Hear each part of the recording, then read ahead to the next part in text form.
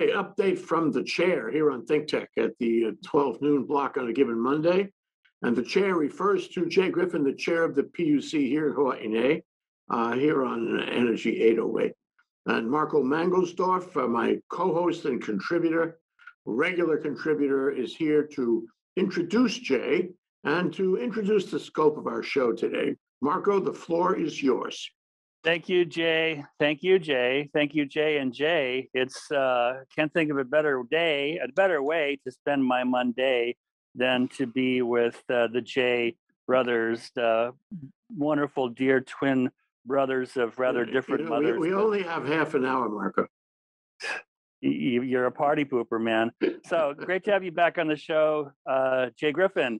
And we're all ears. And we're so pleased to you have some time in your busy day there at the Public Utilities Commission to spend with us. So thank you so much, Jay, for being with us. Yeah, and thank you, Jay, for being with us. It's great to have the PUC chair come around, give us an update, inform the public about what's going on. It's a fabulous process, and we really appreciate it. Thank you. It's good to be here. Great to have you. So let me just go through at least some of the things we wanted to talk about. I guess the first thing, and we talked about this before, and it's coal. What's the status of coal? It was supposed to end by statute September 2022. We're online for that. What are the steps that are necessary? What's the PUC's involvement? Yeah, you're correct. By law now, the PUC is unable to extend the current contract with the coal plant. It's an independent power producer here on Oahu. And so by September 2022 next year, plan is for that plant to come offline. It's a largest source of energy, a major power plant for this island. And we've been working for years towards this. We have a suite of large number of projects that are intended to replace it. I think the last time I was on here, we just had a tense status conference with Hawaiian Electric on the status of those projects, and we've been working really hard after that. And actually, that work started long before that. And you had Scott Glenn on here also with the governor's Powering Past Coal Task Force, and so in the course of numerous meetings, follow up to that, and really putting into place and a number of contingency actions. I think what I said in our status conference last year is we appear to be turning a corner on bringing enough resources online so that we have, can assure reliability both next year. It's a multi-year process as you dig into this. So the first key hurdle is next fall, next September in particular. And then there's another major one the following summer. So when we look at the timeline of new projects and new programs that have been approved, really the first time last week that Hawaiian Electric showed that we have, I think, reliability results metrics that are no worse than the current state of reliability in that time frame. Actually, the demand for electricity is highest in the fall.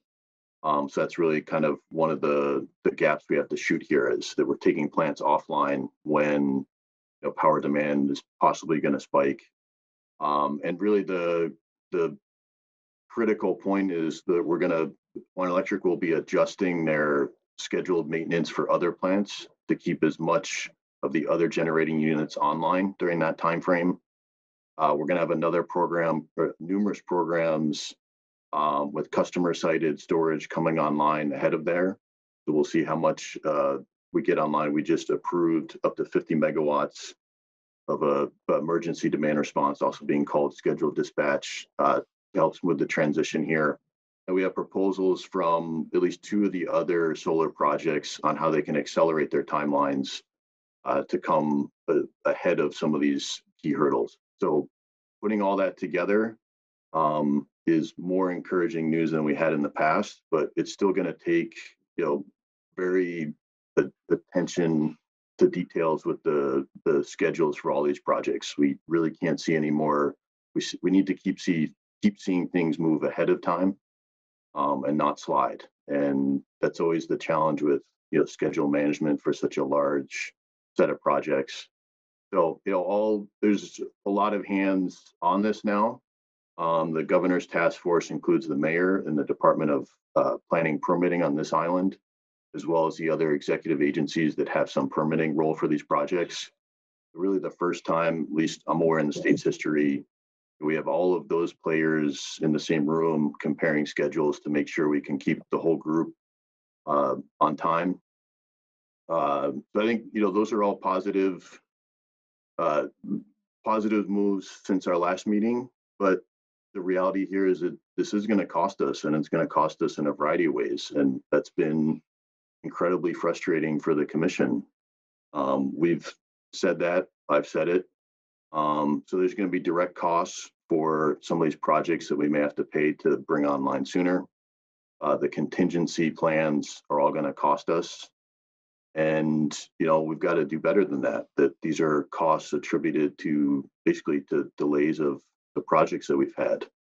So that's been rough for all of us. The silver lining here is that actually when you put all of these new plans together, we have a pathway to retire in total 5 units on Oahu, so not just the AES plant, but potentially 4 units of the Waiau power plant on Pearl Harbor.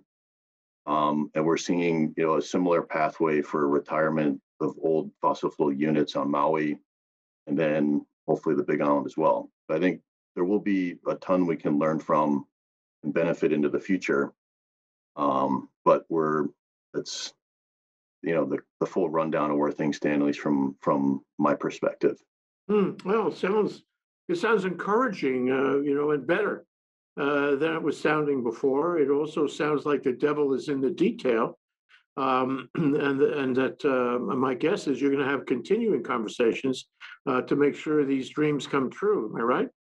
Yeah, this is something we're going to have to track closely through the rest of this year, 2022, 2023, because the timeline for a number of these projects is not till 2023. And I talked about the schedule, the maintenance schedule for Hawaiian Electric's plants. So part of the plan here is to keep them online in the fall of 2022, but at some point you've got to take them off to continue the maintenance process. And so that really comes up in the summer of 2023. So we got to play catch up at that point.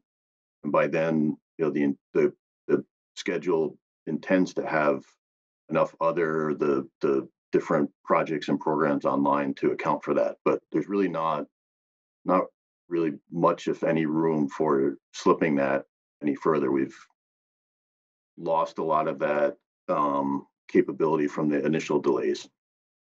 It's interesting that, you have multiple agencies and organizations, business interests working all at the same time. But the deadline, the original deadline, the AES deadline for September 2022, that came from the legislature. And it's an interesting, government experience to see a deadline established by the legislature, possibly without reference to some of the details here and the challenges of doing it by that date. And I wonder, your thought about the general process of planning the transformation of energy. Should it work that way? Will it work that way in the future? So you're right. It was a legislatively well. Actually, the deadline was triggered by the end of the contract with the coal plant.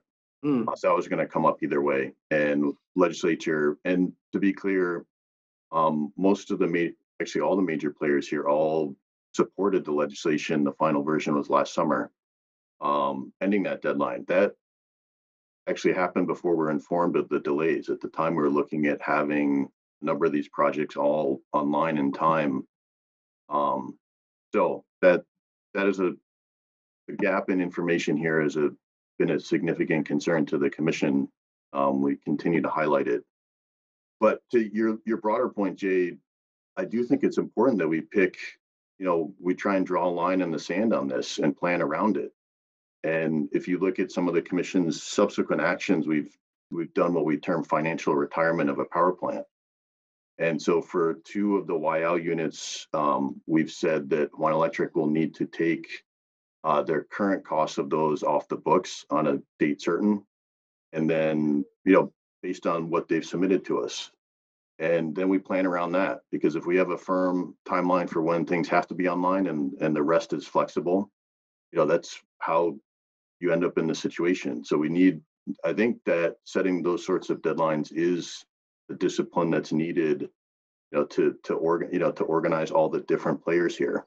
Mhm. Yeah. So I think we'll look at something similar on Maui, and in the future, as we identify what resources are needed to retire other plants. I think we'll see this repeat. Otherwise, right, you're just going to see the timeline slide. Am I right to think that by the time you retire, or the coal plant is retired here in Oahu in September of 2022 and in Maui 2023, that will be the end of coal in Hawaii? Yes, there's no more coal plants, and I can't see how anyone would build another one or try and repower one. So I think it's fair to say it'll be certain, at least for power generation, coal can be used for other fuels for other activities, but we don't really have any of that here. Well, Marco, let me ask you to propose a question to Jay about Honua, because we've talked about that a number of times, and well, it's your turn. Thank you, Jay. But I'm going to make a comment, though, what I've just heard before I go to Honua, which is, in my mind, clearly it's the Hawaiian Electric companies and the PUC who have had, I'll say, shared responsibility in terms of bringing this AES thing to a successful close. And going back to that status conference of March, where Senior VP Colton Cheng voiced his concern about a so-called tight reserve margin, seems like things are better. Seems like you're a little bit less concerned, in my take, Jay Griffin, in terms of progress having been made over the past 3 months or so. So, my takeaway is that Hawaiian Electric got KES, Kapolei Energy Storage, and that the responsibility, while still shared between the PUC and Hawaiian Electric, in my mind, has kind of subtly shifted more towards Hawaiian Electric now, that they are getting kind of sort of more or less what they want. They wanted KES very much. They got it under certain conditions. And then, and as we move forward, roughly a little more than a year from now, all eyes on them and on the commission as well, but especially on Hawaiian Electric to execute and make sure that there's adequate margin, adequate reserve to be able to handle demand once AES goes offline. So moving to Honua, as we all know, the Supreme Court issued a ruling. Or did you want to comment on that, Jay Griffin? I don't want to just blah, blah without giving you a chance to respond. Let's see, a couple things. Look, if you look at what we went through last week, it's more than just that one project. We need all the contingency plans that we've worked on so far, including all the customer side resources, actually fill the gap in the interim. So I think I want to be clear when you say level of comfort. For me, it's only a level of lost sleep. And so it's at the extreme. For 3 months ago was, and for the 3 months before that, 6 months before that, it was extreme. Mm. I mean, when we say we got to keep the lights on, we mean it. So that level of comfort means that we have enough I think we have diversified the risk here to make sure we have enough resources online in a way that will do that. But again, it will cost us more. What hasn't been as well discussed is, we're depending on keeping all the other units online, which means we're going to burn oil until we bring the other solar projects online. And if you look at the cost of oil right now, that is going to cost us more. I brought that up in the March conference. And so, again, we're going to be dependent on the oil markets for the initial cost here. So when you talk about responsibility for execution, I agree, but that is actually shared as well, and that's partly why we have the other agencies on this task force. Is it that a lot of these projects depend on getting other approvals, and so I think having that level of shared responsibility is going to help, and just greater attention to the matter as well, because you can't if we come up in August of next year and find that we're short, you can't fix it in that time frame. We've had to course correct. You need months and years to do this. So it is why we had to, we try to avoid canoe paddling comparisons. But if you've ever, when you have to steer the canoe and when the steersman has to course correct hard, it's difficult on everyone, but it's better to do that than lose course. So the net positive for you, my friend Jay Griffin, is your sleep sounds like it's a bit less disrupted. You're sleeping hopefully a little bit better. But yeah, but no, there's responsibility for all of us here. Yeah. But yeah, execution will depend. A lot more of, and it'll come down to a lot more of the technical side now. We got to get the interconnection facilities in on time. Commissioning of power plants is a very, very time intensive, all hands endeavor. And we're going to be doing, a bunch of that at the same time. When you talk to the folks on KIEC, is each time they bring on one of these plants, there's a lot of fine tuning with all the different control systems. So, we need the cooperation of all the different parties to see each of those go smoothly. So they've built some time into their schedules to do that. But, we need more wins than, the alternatives for this to go as smoothly as it could. Got it. Okay, so taking Elon Musk's Hyperloop from Honolulu to Hilo and up the Hamakua Coast, we have this power plant which has been being built for quite a number of years. A Supreme Court decision not too long ago remanded some stuff back to you and your colleagues there, Jay. I know you really can't say much substantively about Honua, but what can you tell us perhaps about the timeline, about the schedule? What do we have to look forward to in terms of when an evidentiary hearing, for example, may be taking place? Yeah, and since I took so much time on the first topic, I'll give some back on this one. The decision was formally remanded last week. I think it was last Thursday. Okay. Working on our procedural order. So answers, stay tuned. Okay. That was a short and quick and sweet answer. That's a terrific answer, Jay. Yeah. What about PGV, Puna Geothermal Venture? What's happening with that? And the need, or perhaps not so much the need, for an EIS? Yeah, so I think on this one, I wanted to take the opportunity to clarify a couple of things. One, I think there was some confusion. We actually had two approvals or dockets for our commission. First one was dealing with the rebuilding of the transmission lines. And so we approved that, I believe it was almost a year ago now. I believe it was right before July 4th. And so that's allowed the plant under its current PPA to come back online, which they have been doing. And during the course of that, we asked for it, and they said they'd been working on it for a renegotiated amended PPA. And that's what came in at the end of 2019. And what is proposed there is both an expansion of the plant and an extension of the term for another 30 years. And until we saw that, or until everyone saw that, was not exactly clear what would be necessary. And so they're going back, I think, actually into 2019 as the docket, looking at the transmission line. People were asking whether new environmental review was needed, and they were focused on transmission line question. Actually, if you look at the analysis at the time, the new PPA hadn't even been submitted yet.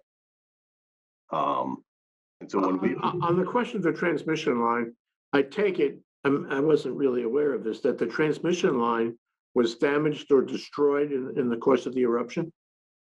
They had, if I remember right, they had to rebuild. In short, yes, and they had to rebuild, and it was, I think, it moved slightly. But yeah, you can, when you go out there, you can see where the lava flow took over. I mean, basically everything except the plant itself, or well, it came almost up to the plant itself. So the road was rebuilt and the transmission line was rebuilt and realigned. And so I go through that because the earlier reviews on whether additional environmental review were needed focused on that transmission line question, did not look at the new amended power purchase agreement itself. And so in the course of this docket, we've asked about it, we've looked at it ourselves. And our analysis, it was in the orders that we had, says particularly, that any change in scope and intensity and change in length of the project are triggers under what's known as Chapter 343. That's the part of our state law dealing with environmental review. So that was our internal review. That's what we put in our order. And one thing I want to highlight, I don't think this has been as public, but last week during the Hawaii Energy Conference, one of the major topics was community input for renewable energy projects, particularly controversial new renewable energy projects. When I go back to our public hearing that we held in Puna, I think this was in December, I forget the date, it was a very late night in December, spent 3 hours in a public hearing there, fairly large turnout. And what the most consistent voice of the community was, we want government to do an EIS here. We want to see a renewed environmental review. And so to me, when I put all that together, everyone's asking government agencies to listen to the community. This has been a very controversial project there. So when we go out and listen, and we hear what they ask us, we go back and look at the law, and looks like the law says you have to do this. We said we need to do this. And, it's been unpopular for a lot of the folks that are affected, which I understand. But my take is, if we don't do this, it'll be litigated and will be kind of, it'll be another however many year delay dealing with it. Well, Jay, I'm confused, and I apologize for my ignorance here, but I'm confused, I guess, as to, number one, who can do or who should do the EIS, right? And then there's the question of, quote, accepting agency. Can you help me better understand the answers to those two questions, please? This is where it gets more complicated in practice than what you see in the law, particularly when it comes to any sort of energy project development. And so your first question, so who has to do this? It's termed the applicant, so an applicant to the agency. And when you look at a project like this, you have basically multiple entities. This is a request from Hawaii Electric Light Company, HELCO, to the commission. So they're the entity asking the commission for approval of the power purchase agreement and to pass the costs on. But it's a third party building the plant. And in the past, they've needed permits from other government agencies. They need permission from DLNR to drill the geothermal wells.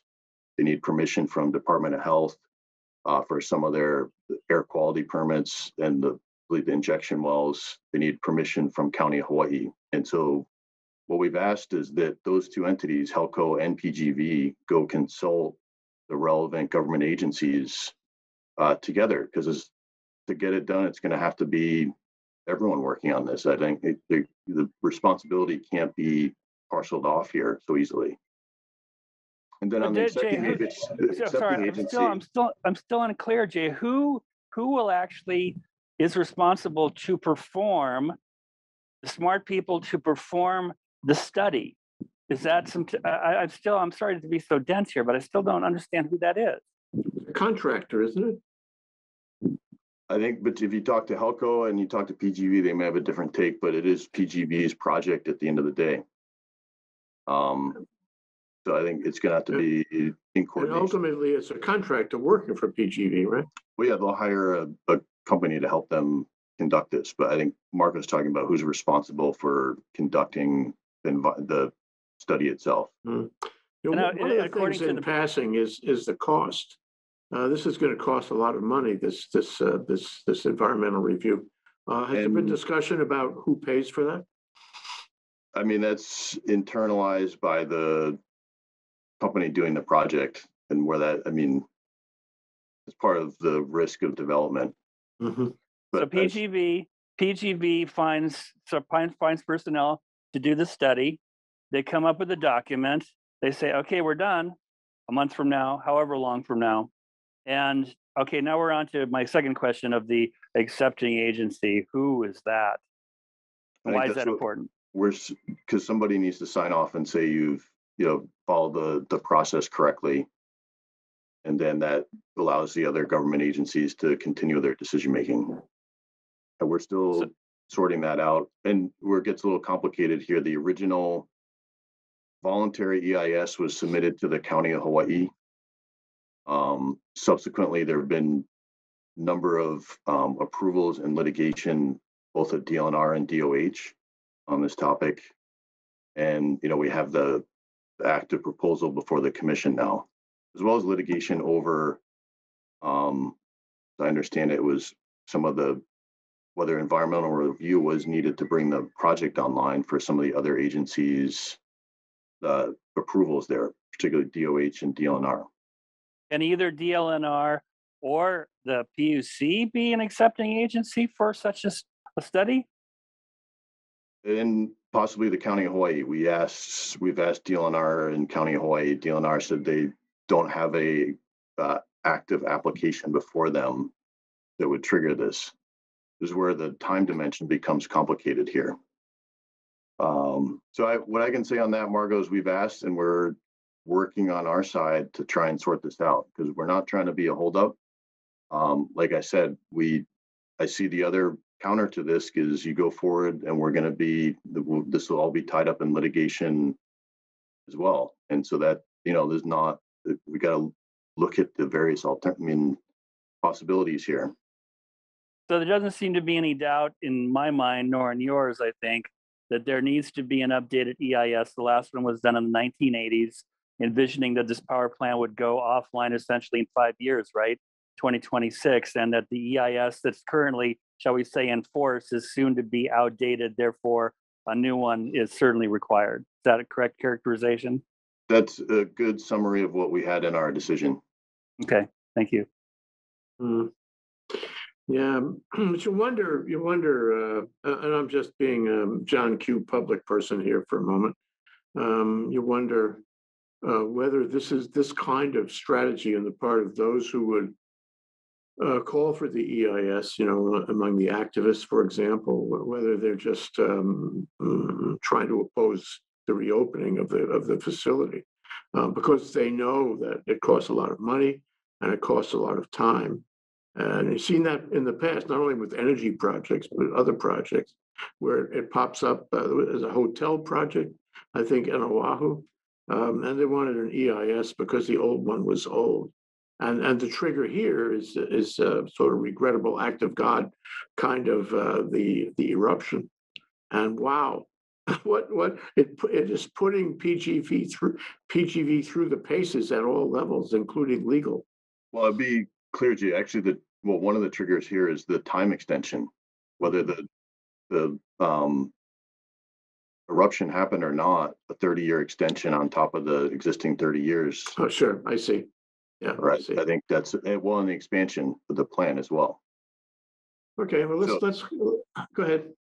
No, understood. Well, as far as on the tactics of opposition, understood.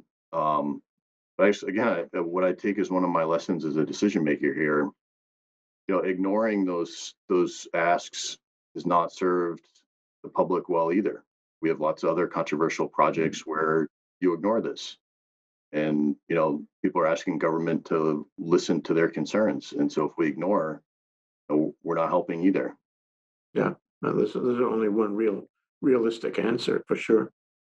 Okay, well, the last thing, which we don't have a whole lot of time for, is the status of PBR.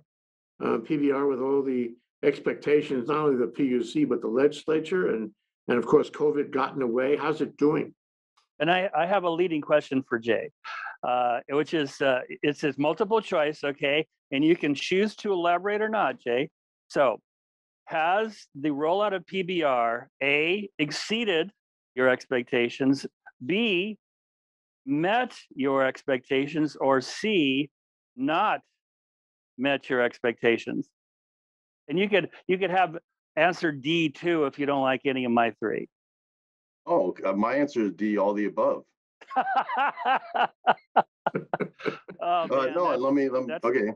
that's too zen for me, man. You gotta. No, but it's an appropriate response to Marco's question. Let me see if I can parse some of that, right? Because there's a lot of moving pieces. One, officially, PBR started June 1st.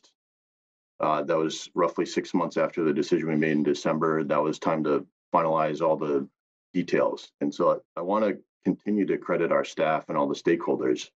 We've met, to my estimate, we've met every milestone on this on time, and it's really testament to the work that they did. And so where do I see that it exceeded? Some of the positives, credit agencies have upgraded Hawaiian Electric's debt rating. That was viewed as nearly impossible times in the past. And they credit the process we've used to come up with the framework here, largely is instilling confidence that we're taking a balanced perspective. We're going to see the direct savings to customers start going to June 1. So we've looked at trying to find the efficiencies and pass them on in the near term. And if you look at Hawaiian Electric's performance so far, they've been internalizing that and started on the cost management programs, and so they're already going after this. So I think those that was what the theory and concept tell you. You put a cap on the costs, you give utility a strong incentive to control them, and they'll find the things that no one else knows about. Basically, they know their internal cost structure better than anyone. So I think that's to play. Things have gone as hoped and if not exceeded. From that standpoint, met. As I said, we met timelines. We just established the final versions or to know the performance incentive mechanisms for at least three different areas. So utilization of advanced metering infrastructure. Something that'll be innovative for the industry, collaboration between Hawaiian Electric, Hawaii Energy Program on offering improved energy efficiency programs to low, moderate income customers, and interconnection of rooftop solar systems. So to me, that's a TBD on how that works out. The final form of that was just set in place. So we'll see, how that works out. Where I have to be honest, where I think jury's still out. We put a central part of this framework was a positive upside incentive for accelerating renewable project, the RPS achievement, and so renewable integration.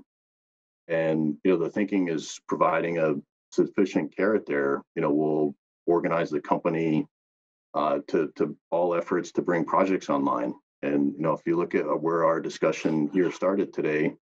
We've spent the last 9 months trying to, unravel the interconnection delays.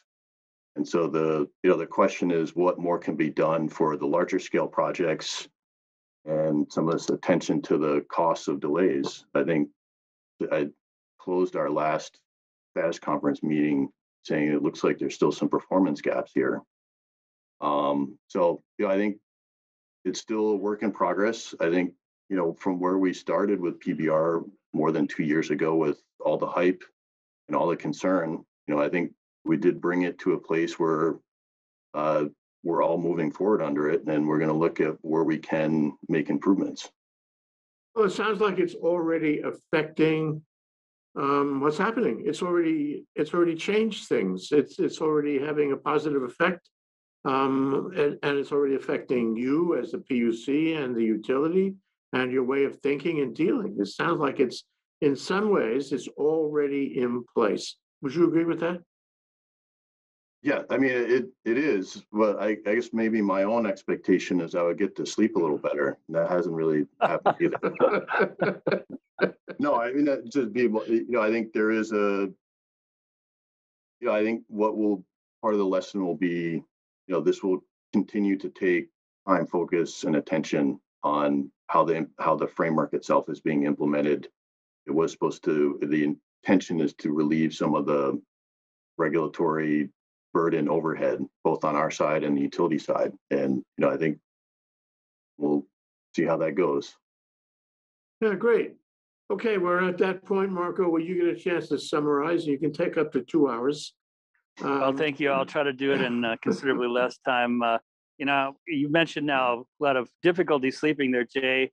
I'm sure I could find some type of herbal, non-addictive a sleep remedy out there, especially targeted towards utility regulators, because of course you're not the only one probably who may have difficulty sleeping. So see if I can get you a jumbo case on that. And just kind of as a sidebar note, you know, I'm actually seeing with my own eyes, right close to Waikoloa Village here on this island, a bunch of hardware being delivered right next to the highway, and that is one of the stage 1 or phase 1 utility scale plus storage. So it's nice to see stuff actually, you know, at least positioned. Hopefully, it's not going to sit there and rust too long. You know, it's actually going to be going up. So it's very nice to see material progress going on. And gosh, you know, the three of us could just babble on interesting and superficial stuff forever. And at the same time, I'm very grateful for the time that we've had with my brothers, J Squared there. So I'll turn it over to you, Jay Fidell, to wrap it up. Thank you, Jay. You're really special. We really appreciate you coming down.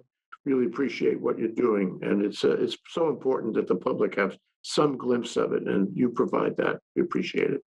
Aloha to you both, Jay and Marco. We'll see you soon.